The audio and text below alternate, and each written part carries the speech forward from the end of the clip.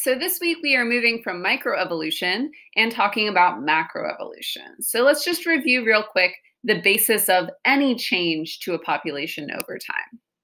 So all living things have DNA, and of course DNA is like your recipe book that carries all of the different recipes for all the different proteins that make you up, right? So it's made up of genes that code for those proteins, and those genes that are in your DNA get passed on to offspring, and they're passed on through generations.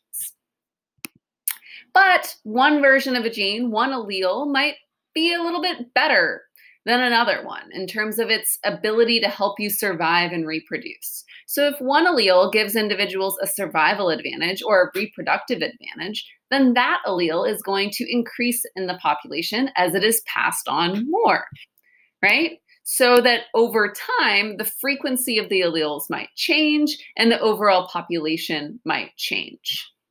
Now, if those changes to the DNA occur in two separated populations over a long enough period of time, then what we call speciation might occur. So in this video, we're going to talk about what speciation is. All right, so speciation is the process of one species diverging into two species. It is the term that is used to describe the formation of a new species. So what is a species? Is a lion the same species as a tiger? Species just means an organism that can interbreed, meaning, say, the lion and the tiger, bred, had sex, reproduced, and a species, then that means if organisms are in the same species, it means that their offspring would also be able to be reproductive. So they would have fertile offspring.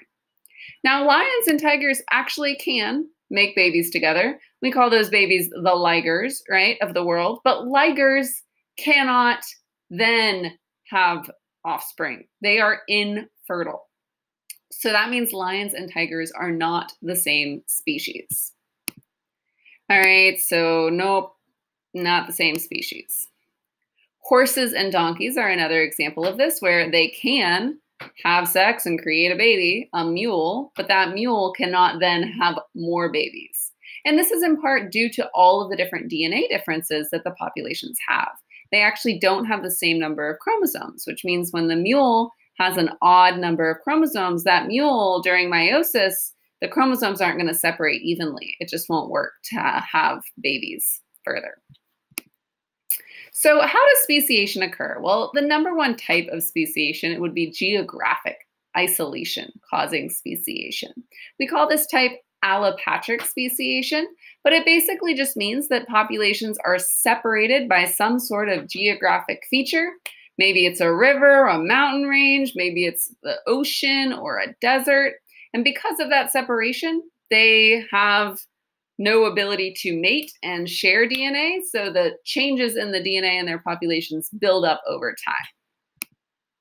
So in the Galapagos Islands, this is a key example of geographic isolation, because different populations of birds were isolated on different islands with slightly different environmental conditions. Because of that, there were different selective pressures on that population of bird, and they developed different traits over time. So some finches on one island, maybe there were large seeds available and the finches developed beaks that could eat the large seeds, whereas on other islands, they developed different qualities for different environments or different food sources. All right. Now, the second type of speciation is speciation caused by behavioral isolation.